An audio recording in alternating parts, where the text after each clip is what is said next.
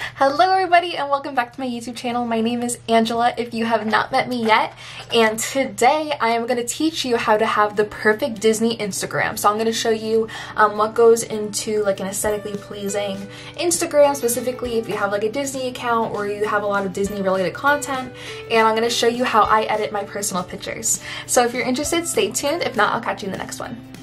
So for those who don't know me, my name is Angela. I am doing the DCP Fall Advantage program for 2020, and I will be a PhotoPass photographer. So I have my own photography business and I have a lot of experience with photos, so I thought this would be a fun video to do. If you like my content, make sure to subscribe and comment, and I can't wait to see your Disney Instagrams as well. So what I'm gonna do is I'm going to record my phone. 2, 1. Perfect. So I'm going to move to this side of the screen again like I did in my decorating my DCP dorm video. Perfect. And I'm going to have my screen recording here. So I'm just going to show you my Instagram and show you like what we're really working with right now. So this is my Instagram. We have a lot of pictures of just me in general, and then every once in a while I have a picture with somebody else. So for example, this one's with my dad, this one is with Ben Swolo, and this is with like all my work friends. So again, I just have a bunch of different kind of photos, but you see like a consistent theme, so everything is pretty bright. I either have a lot of like Pixar like stars, or I have like glitter in the background, or if not, like it has like just a little bit of grain. So I try to add just a little spunk to each photo, just to make it a little bit more dynamic. And I mean, that's honestly what I like to do for my photos. My photo, I want to say like aesthetic is constantly changing, so this is like just how I edit my photos right now.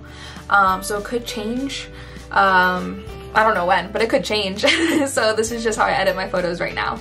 And then I also recommend putting the DCP Advantage in your bio as well, just so people who are in the DCP as well can know right away that you're part of the DCP and like you're in that kind of niche, and then they have like all those options if they want to connect with you or not, and it just makes it easier for everybody.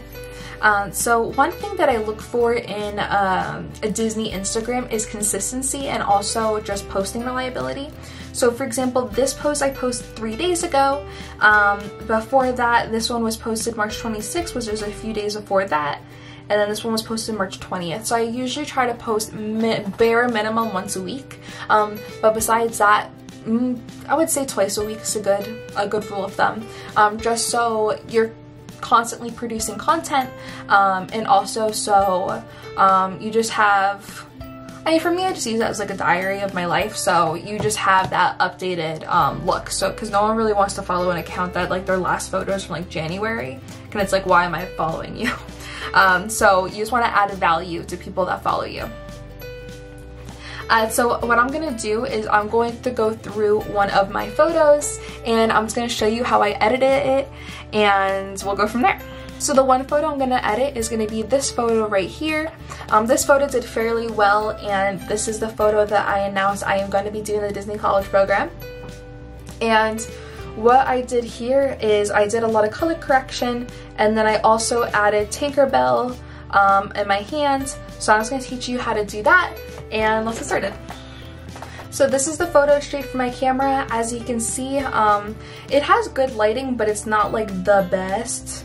And also it's just a little dark for my personal aesthetic, so we want to brighten that up. We also want to crop that in because you don't need like all of my legs, it's just not necessary. And then because I'm holding my hand out like this, I do want something to be right there. So we're gonna go into Lightroom first.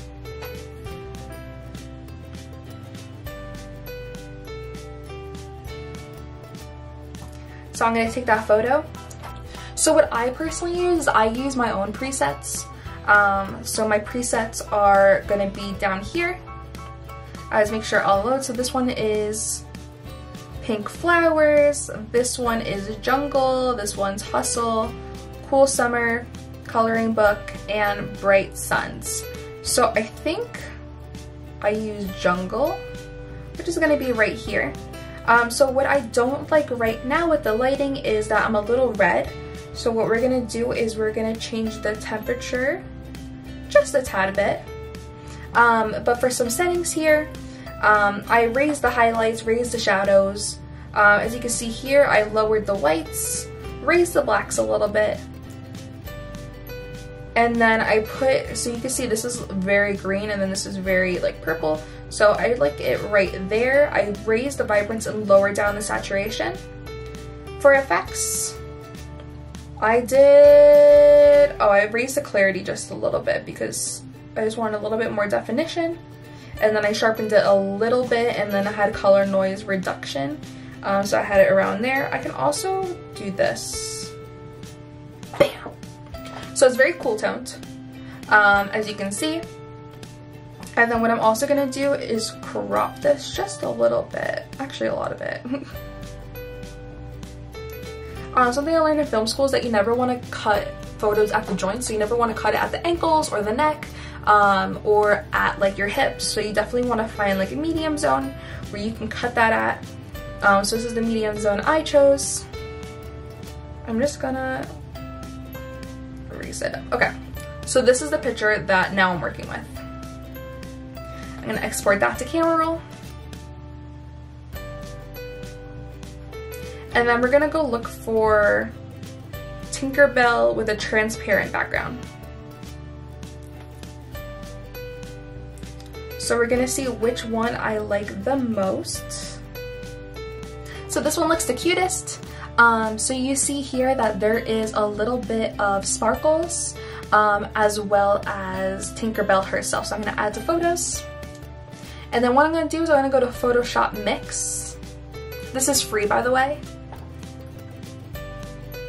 And then I'm gonna go to Image on my iPhone. Take that. So that is my photo, and then I'm gonna add an image and put Tinkerbell right here. And then what I'm gonna do is I'm gonna cut out Tinkerbell, and then we can just do auto. And then it automatically puts Tinkerbell into place, especially since there was only a transparent background. And then I'm going to just size her down a lot, because obviously like she's a fairy. And then I'm gonna put her down right there. So that is what I'm working with.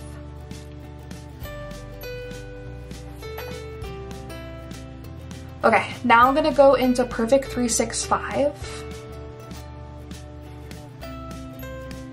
And I'm gonna take any dark shadows out of my face. So what I really wanna do here is, so this is the automatic ones, no look.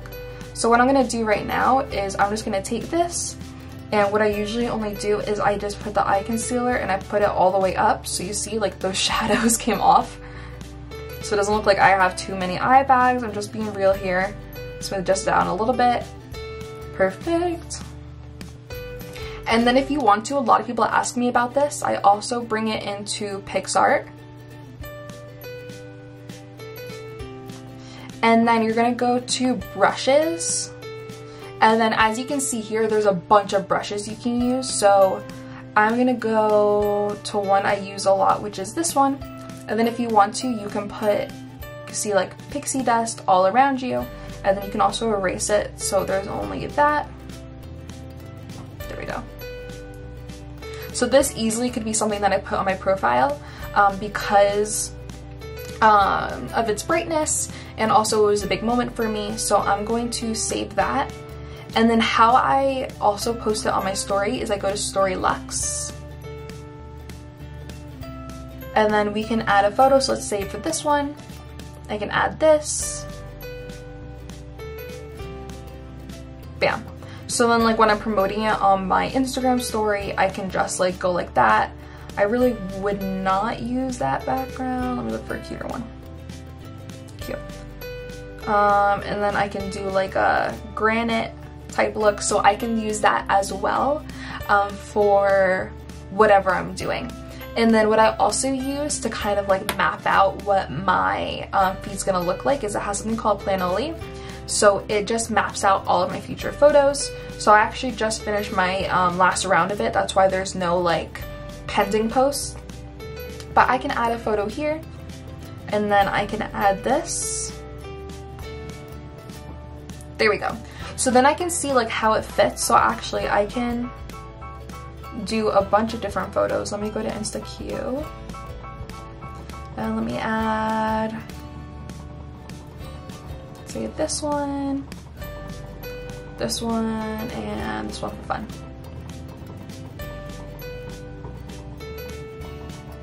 Bam. So as you can see here, I can look over my feed and then I can decide like which ones look the best. So for this one specifically, I would likely just use it as this, or maybe put this in the middle. No, actually, I like it to be as colorful as possible. So I would actually put it like this personally. I'm not sure if I'm ever gonna post these photos, but that's how like I map out what my Insta feed's gonna look like, because I get a lot of comments on that as well. And also it just adds a lot of coherency and like a flow, because you want all of your photos to be very scrollable, so it just helps you with that as well. And that's how I edit all of my pictures for my Instagram, and that's what I personally think is the best for like Disney style Instagram posts. If you have any more questions, please leave them down in the comments and I would love to respond to them, and let me know what you think of the video. Again, make sure you subscribe, like, comment, all that stuff, and I'll catch you guys in the next one. Bye!